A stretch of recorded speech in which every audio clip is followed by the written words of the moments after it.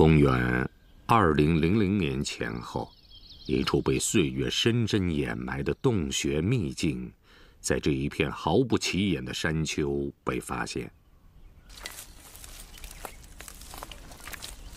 那是充满传奇色彩的一天，一位砍柴的村民无意中踏上了一片松软的沙土，随着沙土哗哗下落的声音，不可思议的情况出现了。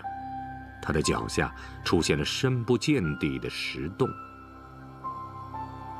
似乎没有任何征兆和线索，谁也不会料到，一个规模宏大的地下石窟群，竟然会以这种偶发的方式突如其来进入了当地人惊喜交集的视野。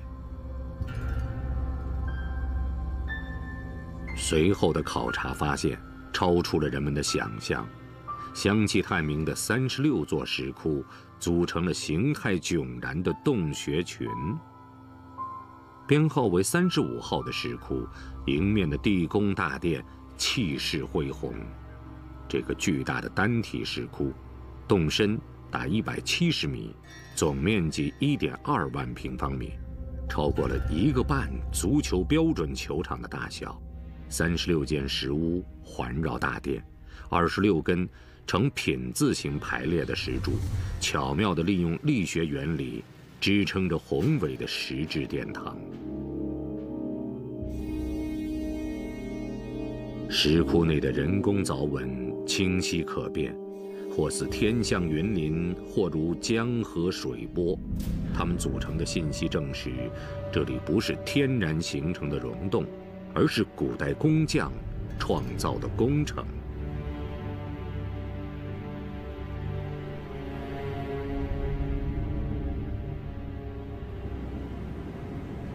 位于新安江岸边的石窟群，连绵约5000米，呈线性分布在黄山延伸的这条余脉上。这座早在1700年前就被挖凿的山，有一个好听的名字——花山。然而，在文书档案极其丰富的徽州，地处新安文化中心地带的石窟群，居然没有片言只字的记载。当地人很难接受这个事实。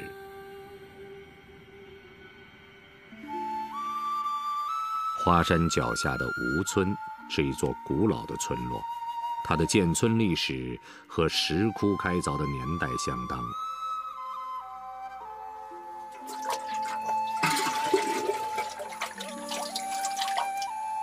曾任村长的朱文秀，其实是石洞更早的发现者。50多年前，在上山采药时，他就曾和同村人一起走进过这些奇怪的洞穴。里面好深的啊，打个后把就进去了啊。进去一看，那走的有40-50米路，里面越进去越深，到里面去有水了，就不敢往里面走了。回来这个路上呢，回来的时候后把吸掉了，他走路还不小心还跌下水去。洞内氧气稀缺，往往没有察觉，火把就熄灭了。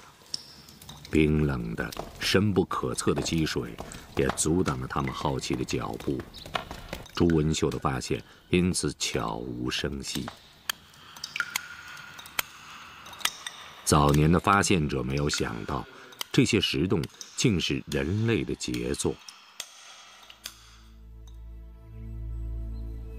当迟到的真相大白天下，关于石窟用途的种种猜测却悬而未决。伴随着屯岩说、采石说、皇陵说、屯兵说等不同解释，里面的谜团越来越多，所以当地干脆把石窟群命名为花山迷窟。熟悉采石作业的朱文秀，这些年来一直被一个问题困扰着：石窟内几10万方石头究竟去了哪里？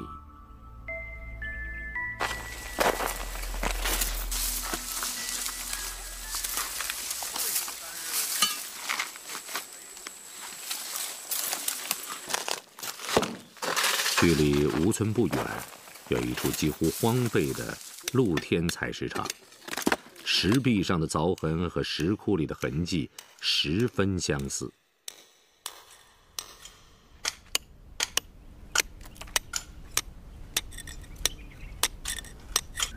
打石头是哪里面都要处理的，一个工8个小时，也不是搞了一块石头，还有包括把它打下来了。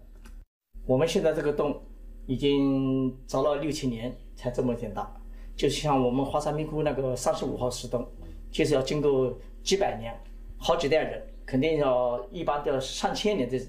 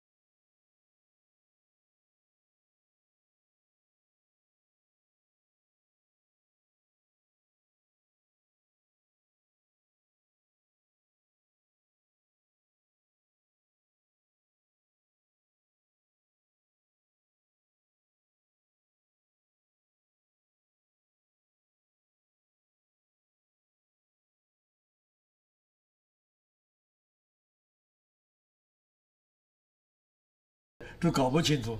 吴城这个地方以前是很大的，地方有记载的是明代的时候啊，故居很多，周围那比较是底下都是石板路、石条子，那个房子全部是这个石料的。流淌在花山迷窟一侧的新安江，是徽州文明的摇篮。东进杭州的河道，同时也是徽商出外的重要水路。常识告诉朱文秀，选择在江边开凿石窟，很有可能考虑到了石料运送的水路之便。相比花山迷窟的众多谜团，这样的解释并不能消除朱文秀所有的疑惑。每天浇花灌木都能看到石缸上的凿痕，但他始终无法破译留在石头上的遥远信息。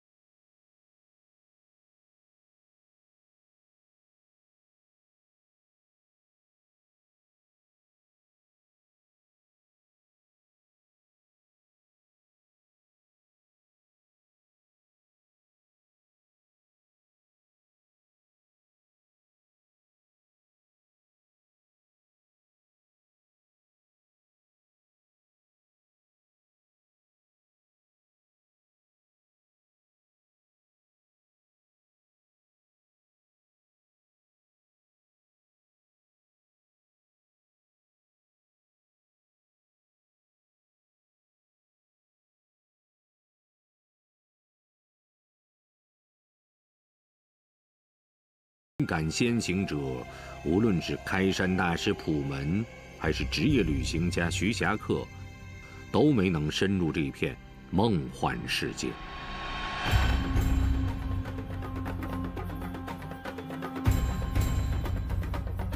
花山迷窟和西海大峡谷，两处完全不同的秘境，经过隔世已久的缄默，把打开秘密的时间约定在21世纪的曙光里。无论是古人的创造，还是自然的造化，它们带来的远不止引人入胜的景象。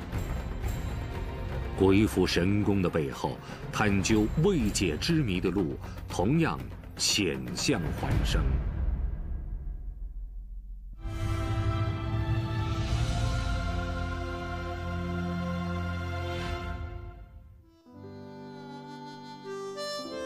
年过80的崔之久是北京大学城市与环境学院的教授，来到西海大峡谷，他的目的是进行野外考察。和普通游客痴迷于黄山的美景所不同，地质学家需要透过今生看前世，从变幻莫测的花岗岩形态中找到不同地貌的分布规律，从而发现它的演变真相。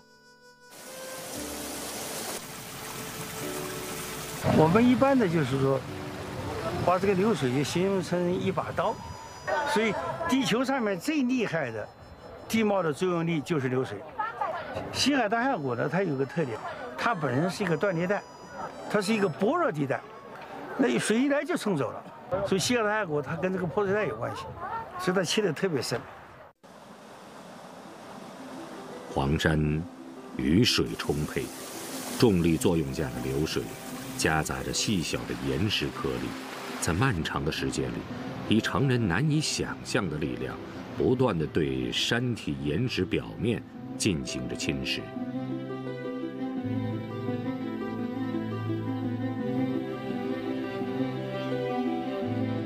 地球内部结构和外部引力的结合，塑造了黄山山体的风骨。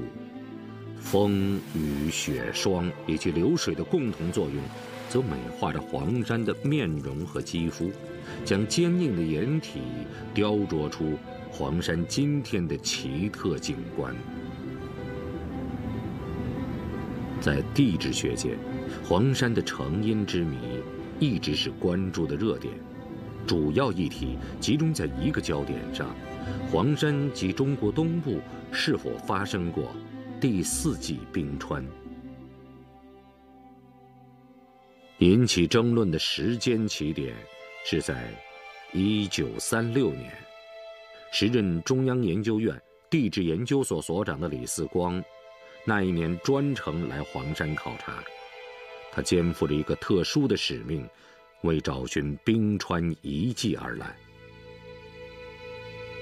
对于地质学界关于中国不存在第4纪冰川的结论，他决意用从无到有的发现打破坚冰。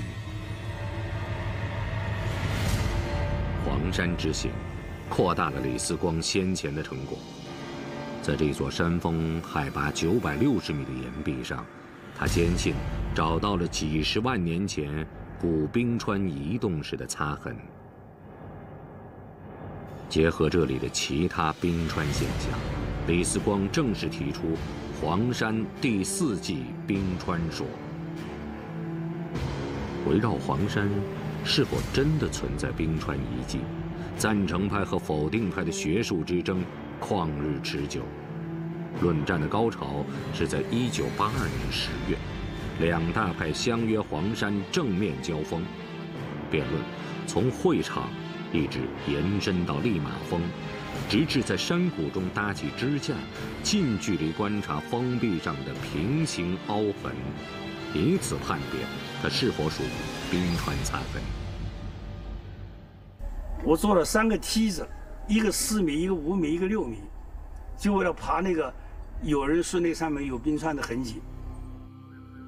崔之久是中国研究现代冰川的先行者，半个多世纪里，他的双脚几乎踏遍世界上所有的雪峰。在冰川冰原地貌考察之路上，崔之久遭遇过暴风雪、雪崩、裂缝、滑坠、冻伤、雪盲、迷路、高山病等种种考验，甚至留下了断指和伤眼之痛。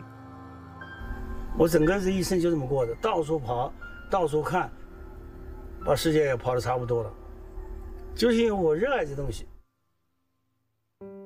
失去右手的全部手指之后，崔之九一直没有放弃过野外实地考察。从上世纪80年代开始，他进入了黄山的悬案中。关键的是黄山的高度不够，就像我刚才讲的，你说它1800，按照我们的计算，如果黄山要有第4纪冰川，也就是几万年前吧，要有冰川出现的话，它最低限度得3500-600米以上。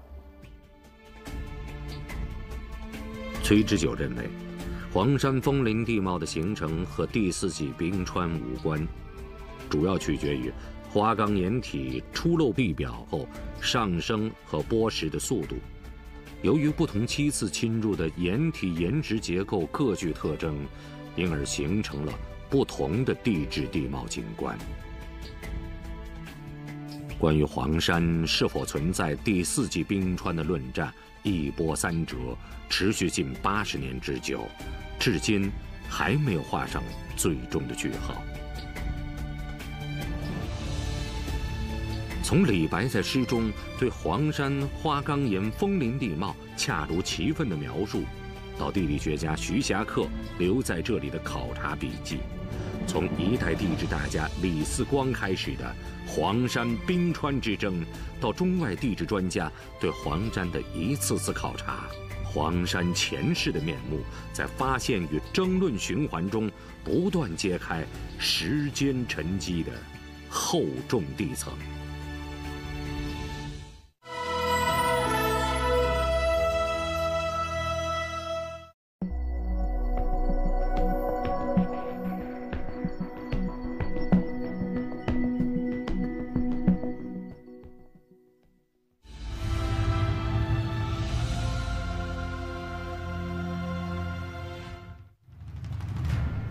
地质演变长达8亿年的时间轴线显示，这里曾经是一片汪洋。距今4亿年左右，黄山地区地壳抬升成陆地，其后经历了沧海桑田的反复变迁，海水时深时浅，时进时出。2亿年前，因为印支运动彻底脱离苦海，步入陆地发展阶段。在接着来临的几次造山运动中，黄山花岗岩体终于破壳而出。花岗岩体侵入地壳，铸就了黄山最初的山体雏形。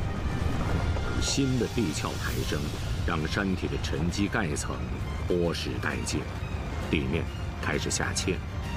这种经典的地貌演化模式叫地貌回春。而黄山由于抬升和下切强度大，故而形成了气势磅礴、奇峰穿云的枫林地貌。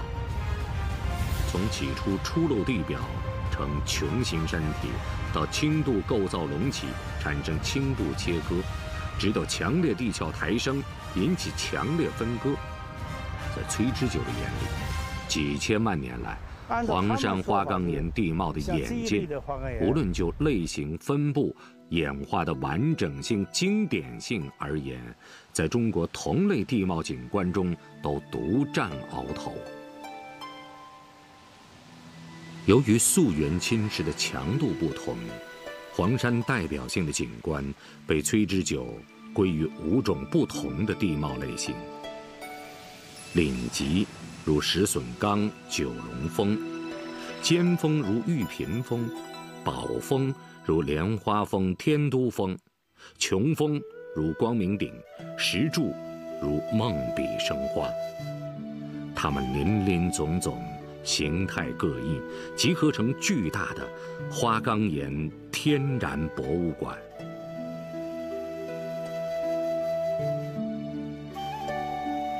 理所当然，黄山成为了世界地质公园。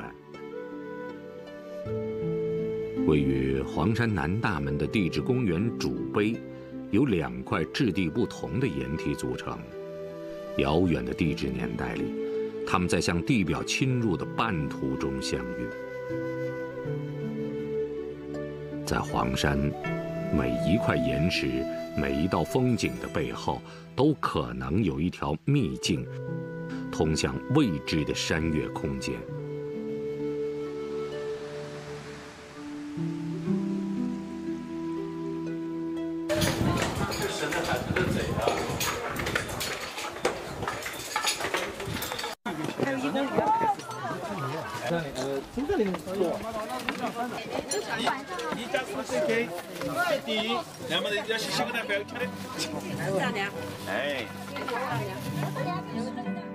拥有专业的登山器材，李培生却和登山者的身份毫不沾边。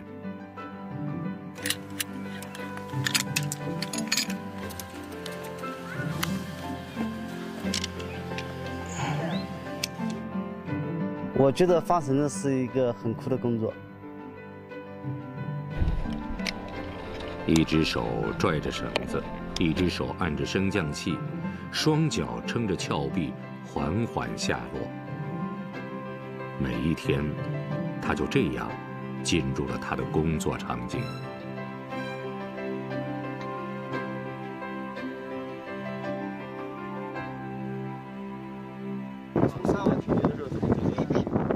在游人好奇的目光中，他肩挎绳索，慢慢接近悬崖下的落脚之地。这样惊险的上上下下，李培生有时一天要重复近10次。上黄山之前，生长在长江边的李培生一直缺少翻山越岭的经历，更不用说在光滑的悬崖上进行作业。但这却不能成为他逃避的理由，原因很简单，他年轻，身体好。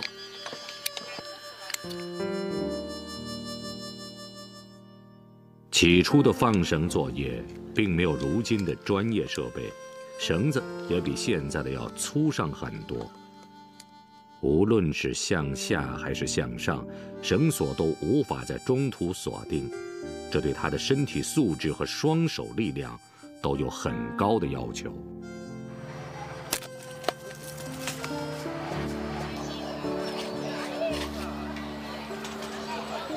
从10多年前开始，李培生就日复一日地往返在山道上。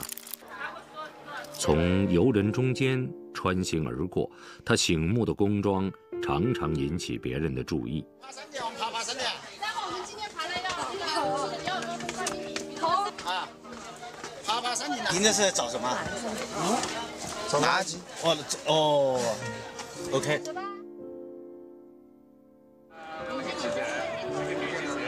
每天都和游客擦肩而过，但他的日常生活却并不为人熟知。李培生是黄山玉屏环卫所的一名工作人员，他的工作职责主要是承担游道以外范围的垃圾清理，俗称放绳工。他负责的区域从天都峰脚下直至莲花峰约8公里的线路范围。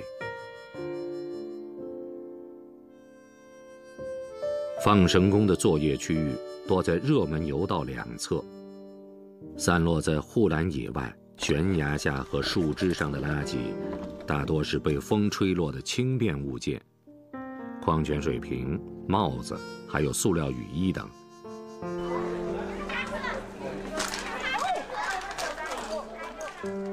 从峭壁放绳下去，要找准这些目标，并不是件容易的事情。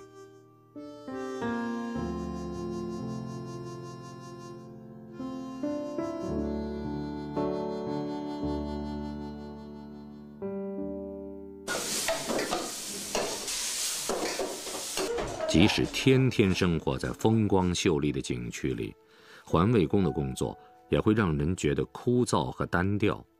他们在山上过着简朴的集体生活，遵从着早睡早起的生活习惯。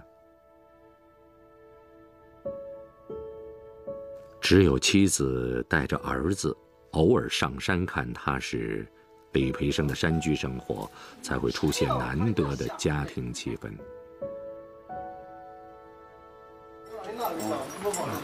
那个地方是哪里啊？敞口。远离家庭的生活，加上多年涉险的经历，让李培生和搭档形成了一种默契。两个人该谁下去作业，并没有硬性规定和刻意安排，完全取决于相互之间的心领神会。这个地方也容易最容易，进这个了，好东西你看看没垃圾？哎，底下是有点垃圾啊，这里好看，底下凹进去的，你两个上层先去看了。那我来看，好吧，你下，你担心点呢。李培生的搭档谢乐奎，原先负责天都峰景区的垃圾清理，因为景点轮休，他和李培生组合到了一起。对热门景区实行封闭轮休保护是黄山的首创。从1987年开始，莲花峰、天都峰和始信峰三大主峰就先后封闭过山道，进入喘息的休眠期，以促进自然生态的恢复。天都峰现在轮到第2次长假，和毗邻的莲花峰相比，它拥有了一份在喧闹中难得的沉寂。只有在远离喧哗的地方，才能真切地感受到松石草木的呼吸。峭壁和沟壑上的空寂陌路，展现着黄山的另一个维度。陡峭的坡面上垂悬作业，不是勇敢者的冒险游戏，而是人与山共存的默契。从1980年探险之后，朱世旺就有一个梦，一直在西海大峡谷徘徊。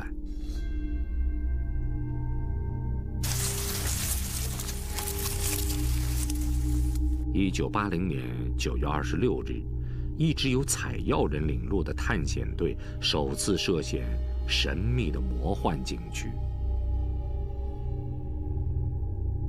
幽深的西海大峡谷中，第一次响起了人类的惊叹声。那一天，探险小队从白云庵逆流而上，下午抵达排云亭下的深壑时，太阳正在西沉。山峰巨大的阴影笼罩着四周，各种怪石令人胆战心惊。一阵悚然的山风吹过，有人脱口而出：“这简直就是魔鬼世界！”浓云蔽日，山峰压顶，让人感到心胸气闷。这种特定的环境和心理压力下，魔鬼世界成为峡谷留给探险队员的第一印象。在这支由6人组成的探险队中，有一位22岁的年轻人，他木讷不善言辞，如果不是因为他出色的攀登能力，很容易让人忽略他的存在。他叫朱世旺，15年以后，正是他一次次的深入峡谷，终于让一个梦幻景区惊现于世。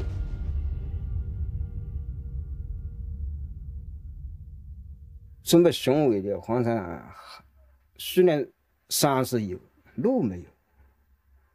这次呢，就是要把它搞一条比较险的悬崖峭壁上走一条路出来。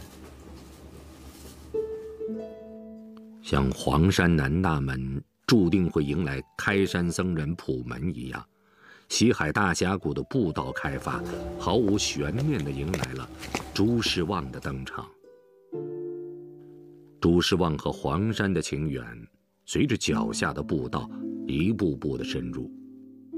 1976年，他随哥哥一起从千里之外的浙江温岭来到黄山打工。那一年，他18岁。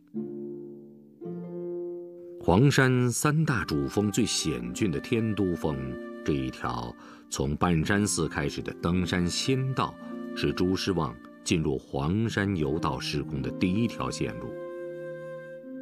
那是1982年10月开始的工程，当时还无法使用电钻，完全要依靠古老的凿石方法，借助原始的石匠工具，在坚硬的岩石上凿出一条通向绝顶的路，结束上下天都峰必须要走回头路的历史。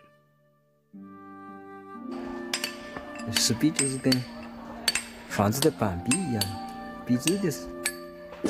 我家里有个老石匠，他讲你是做梦，这个地方还想开路。我讲只要有决心，小时候读书不是读过吗？愚公移山嘛。我想只要有决心，肯定开得通。凿石成街，遇见搭桥，在施工队交出完美的登山步道时，这时的朱师旺还不是故事的真正主角，他的哥哥才是工程的领导者。朱师旺没有急于求成，在一个接一个进行的工程中，他逐渐崭露头角。从1980年第一次上山，朱师旺就一直待在山上。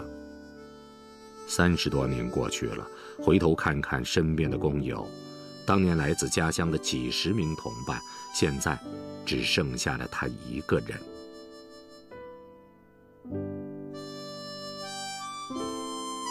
这是他心甘情愿的选择。他从小就喜欢爬山，所以对山有一种特殊的情感。随着他主持施工的莲花峰循环道顺利开通，朱师旺成了开发西海大峡谷的不二人选。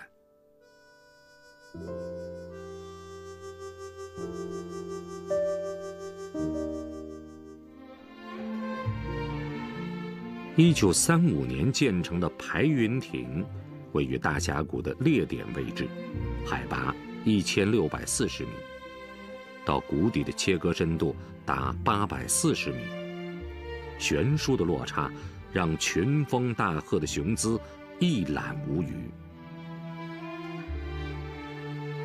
在峡谷探险的15年后，朱师旺又一次站在这里，他的使命是要在绝境中打开一条便捷的步行游览通道。从1995年开始，像黄山开山和尚普门一样，朱师旺的前期准备同样花费了整整2年时间。在威压绝境之中，他开始选线探路。选路线，首先要到几个制高点，往上看，往周围看这个景色怎么样。每一条沟、每一个山头都要去，整天到晚就在这跑。很快，朱师旺就带着他的工友，以古老的开山凿石方法，现身在这片前无古人的深山峡谷。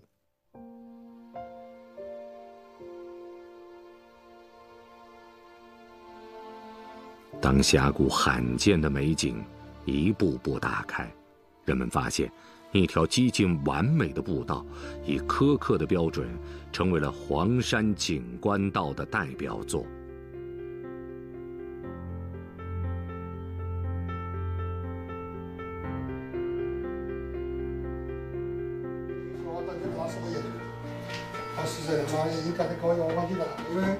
这是朱师旺在山上的家，也是他在山上住过的条件最好的工棚。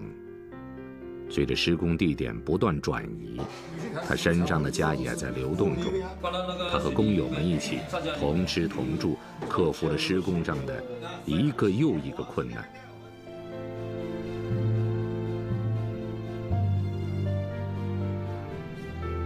伴随着21世纪来临，朱师旺迎来了他职业生涯最艰难的步道工程——西海大峡谷步仙桥路段的栈道施工。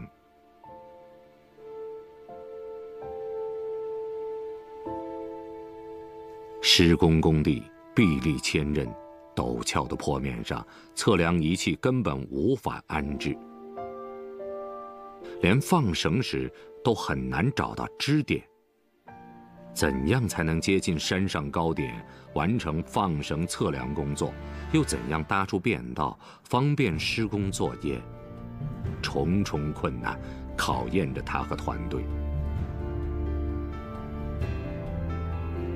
梯子、毛竹、钢丝绳，施工队尝试着使用各种器材，完成峭壁上的悬空作业。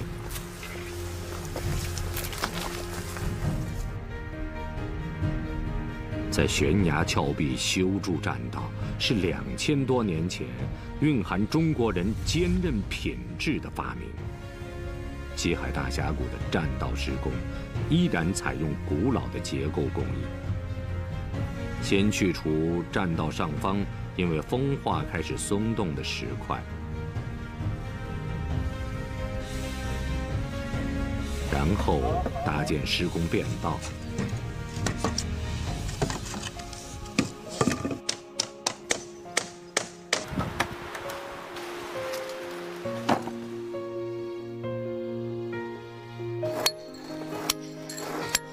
接着，在崖壁上横向凿孔，打进钢筋和梁柱，最后铺设路面。和古代不同的是，这里用竹胶板做成模具，然后浇制成钢筋混凝土。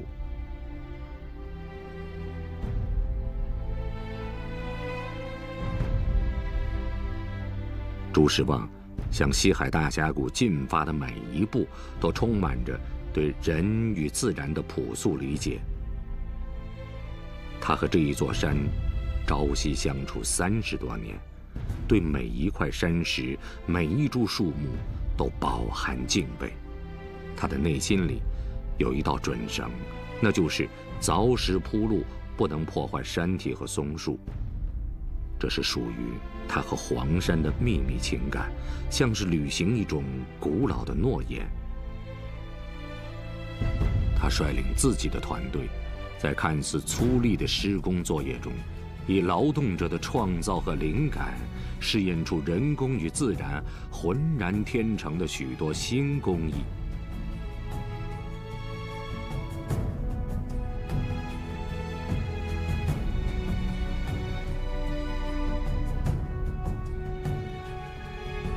没有人记得栈道完工的确切时间，直到西海大峡谷惊现于世，一条悬空的栈道，仿佛与生俱来。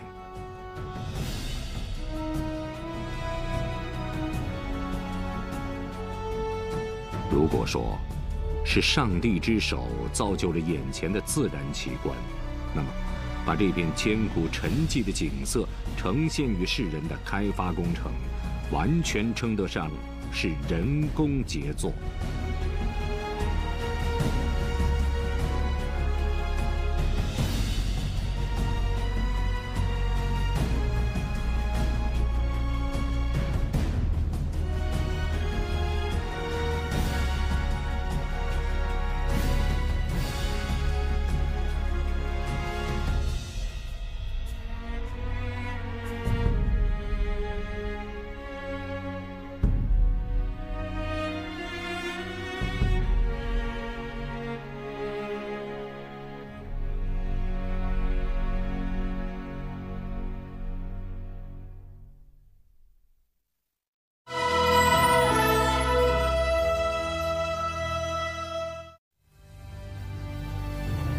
触摸松林和岩石的呼吸，记录云海与山色的表情。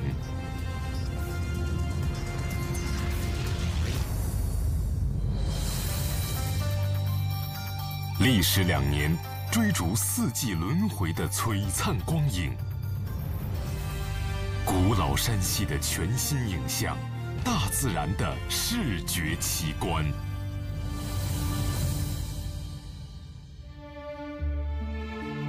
人间仙境，生灵天堂，寻历神奇自然，解密山岳世界的经典传奇。石破天惊，筑梦徽州，从人与山相遇的曲折故事，走进文化繁衍的美好记忆。山水画卷，秘境之地，领悟山水精神的真谛，寻访更悠远、更深沉的境界。美丽中国，美好安徽，精彩纷呈。6集高清纪录片《大黄山》。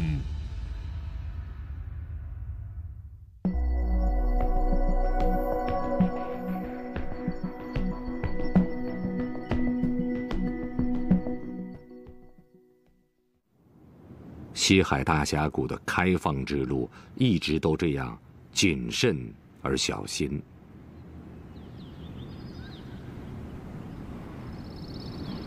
时隐时现的峡谷中，一项新的工程艰难地推进着。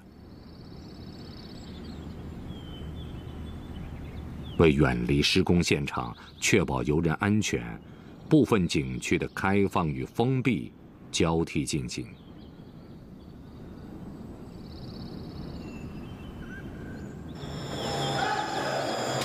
2013年7月上旬，西海大峡谷观光地轨缆车的检测调试，在不断后延的期待中突然启动。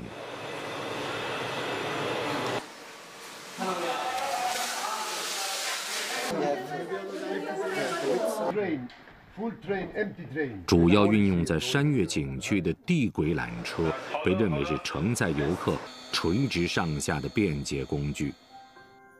它首次进驻了黄山景区。工人们把盛满水的塑料桶不停地送进车厢，以检测地轨承重负荷时的运行能力。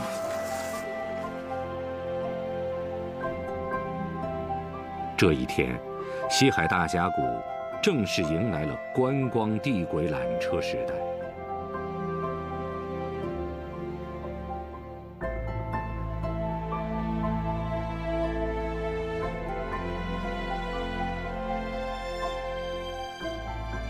从谷底到终点石床峰，缆车爬坡892.6米，整段行程最快可在2分45秒的时间完成。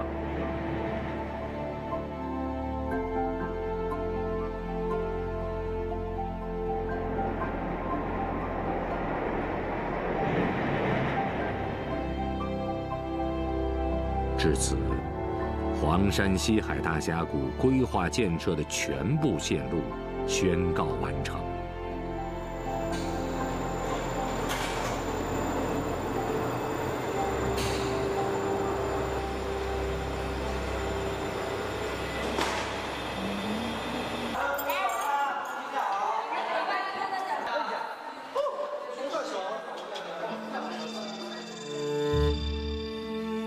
美不胜收的原生态风景，对于朱时旺来说，一切再熟悉不过了。从第一次探险到现在，他徒步上下峡谷多达100余次。在朱时旺的心目中，自己脚下的步道才是和这片枫林亲近的最佳线路。他需要游人准备体力的付出长达4、5个小时的行走时间，同时，这一条精心规划的甬道，为游人预留了临险探幽的乐趣与大自然物我两忘的想象空间。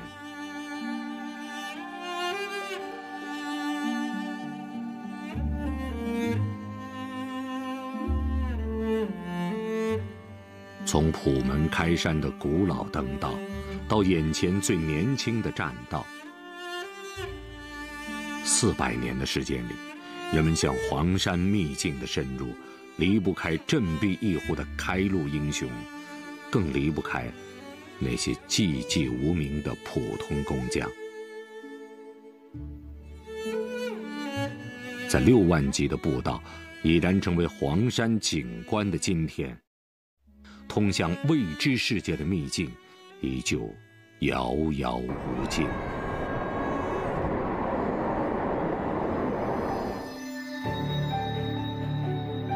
在81年前开始孕育纵横1200平方公里的黄山山脉，人类文明史刚刚展开了几千年，而对160平方公里景区蓄势已久的开发，也只历经4个世纪。当奥秘不断被时间照亮，更多隐秘的路径交织出黄山前生后世的新经纬。自先人开始，人们接近黄山，既满怀探秘未知世界的好奇，又出自灵魂与心灵气息的需要。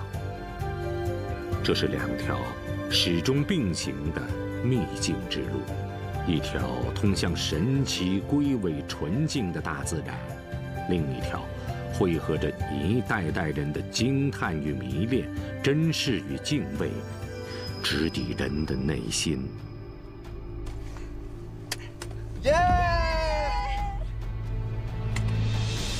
从一松一石的发育塑形，到山岳世界的奇异空间，从古老的劳动现场到传承历史的每一个场景，对美和美丽生活的追寻，是大黄山传奇的起点。